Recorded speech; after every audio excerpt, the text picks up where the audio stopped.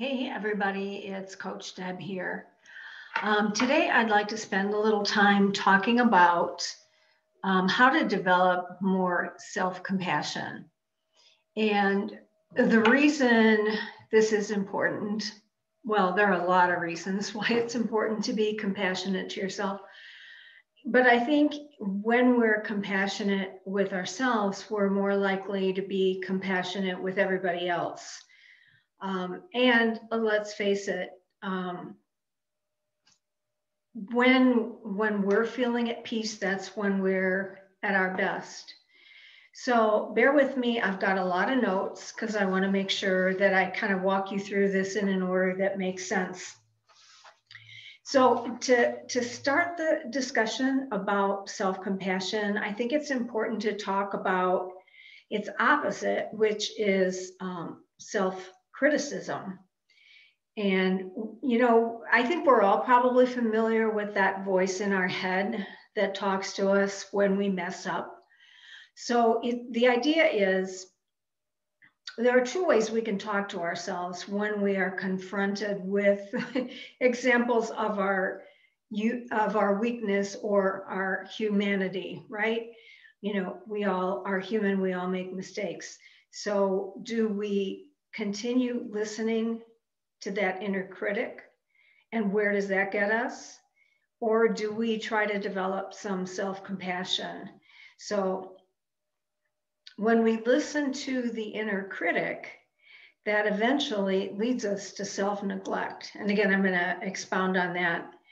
And when we listen to or develop compassionate self-talk, that actually leads us to self-care. And when we take good care of ourselves, we're also capable of taking good care of others.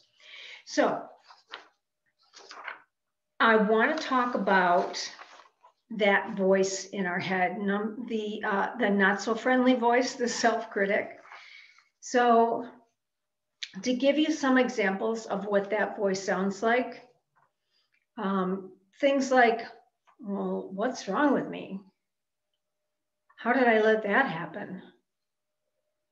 Why me? I can't do anything right. If I keep on like this, I'm gonna crash and burn. I'm gonna fail. I'm a fool. A little kid could do this better. And you wonder why you don't succeed. So those are examples of the inner critic in action.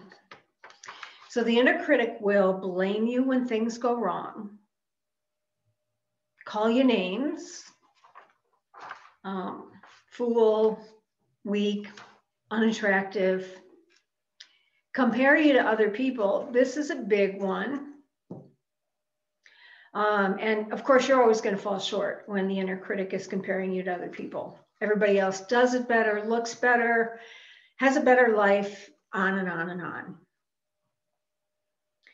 The inner critic will also set high or impossible standards of perfection. And interestingly, the inner critic is really only interested in your weaknesses and failures. It never talks to you about your accomplishments or your strengths. And the inner critic will exaggerate and then generalize your weakness. So in other words, if I mess up on this YouTube recording, that means I will be a complete failure as a coach. That's an example of a generalization that my inner critic might be telling me right now. So in extreme cases where the inner critic just, is completely unchecked and self-neglect happens, that can also lead to self-harm. So that's one of the reasons why this is real important to kind of get a grip on. So let me take you through a few examples of what the inner critic is going to do with like a certain situation. So let's say at work you have a performance evaluation that you're not too happy with, where some of your maybe weaknesses are pointed out. So that makes you feel stress. And what you really need when you're under that kind of stress is rest. Your inner critic is going to tell you something along the lines of, I'm a failure. And the self-neglect will kick in. And an example, you may work even harder. In other words, you're not going to get the rest that you need. So here's another example of how the inner critic might talk to you. Let's say you're trying to quit smoking and you've been doing great, but you have a relapse. So you're going to feel maybe inadequate. And what you need when you're feeling inadequate is to feel competent. However, your inner critic is going to make you feel the opposite. I'm weak, I can't do this, I'll never succeed. And then the self-neglect will kick in and you'll continue to smoke. And one more example would be, let's say that you are rejected by somebody that you're interested in. And that will make you feel isolated, among other things. What you really need in that situation is relatedness or connection with another human being. The thoughts that your inner critic is going to emphasize would be things along the lines of, I'm not worth anybody bothering with me. Why would anyone want to have a relationship with me? And then the self-neglect portion that follows from that would be further isolation. Now, let's get to the nicer voice that we can learn to develop. So self-compassion really has three components. It would be self-kindness versus self-judgment, a sense of common humanity instead of isolation. In other words, I'm not the only one who screws up. Mistakes are common. I'm human. Everybody makes them. And then mindfulness versus over-identification. And what that means to me, how would I explain that, is just you're paying attention to that thought, but you're not letting it rule you. It's like, okay, this weakness, this failure is telling me something. I'm going to look at it and maybe be curious about it instead of identifying with being a failure or being rejected, that type of thing. So your self-kindness or self-compassionate voice is going to be caring and understanding of you when your humanity shows up. So in other words, you're not going to feel attacked. You're not going to feel blamed or shamed or you should have done that or you should have done this. A self-compassionate response is going to sound very different. So a self-compassionate voice will say things like, well, I tried my best. I'm a human being, just like everybody else. I never signed up to be perfect. I never guaranteed that I'm going to be perfect.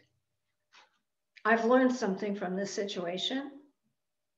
Next time, I'm going to do it differently. So you see the difference. It's like there's not that heavy judgment that's personal involved in it. It's just, well, you are a human being and yeah, that maybe wasn't your best move. And you know what? You can move on from that and learn from it. So what are the characteristics of a self-compassionate voice? A self-compassionate voice understands that you're not perfect. It helps you stop and take care of yourself first instead of solving the problem. So you're tending more to your emotional needs instead of going into how do I make this better way. It kind of gives you that feeling like, well, I'm just like everybody else. You know, there's that common humanity component to it. A self-compassionate voice is accepting of you even when you make mistakes.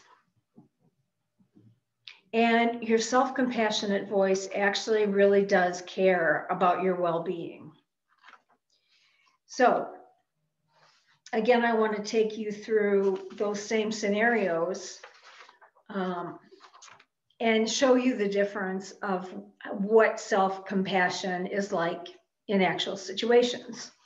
So the negative performance evaluation that you have at work, you're still going to feel that stress and you're still going to need rest. The thought that the self-compassionate voice will have for you is, well, you know, I've tried my best and I guess I have some things to learn and I can do better. And then the self-care that follows will be actually getting the rest that you need. And then in the example we talked about where you're trying to quit smoking and you have a relapse, you still may have feelings of inadequacy. You still have the same need to feel competent, but your thoughts are more along the lines of, well, failure is human. Next time I'm going to try again and I'll do better. And then the self-care that follows is creating a different plan to quit smoking. And in the final example, when you are in a situation where you're rejected by someone that you care about, you're still going to feel isolated. You're still going to need that relatedness, that connection. The voice in your head, the self-compassionate voice, will say, well, everybody gets rejected. I guess it's just my turn. And then the self-care that follows could look like calling a friend to commiserate or get together and hang out. So there's a whole lot more that can be said along the subject.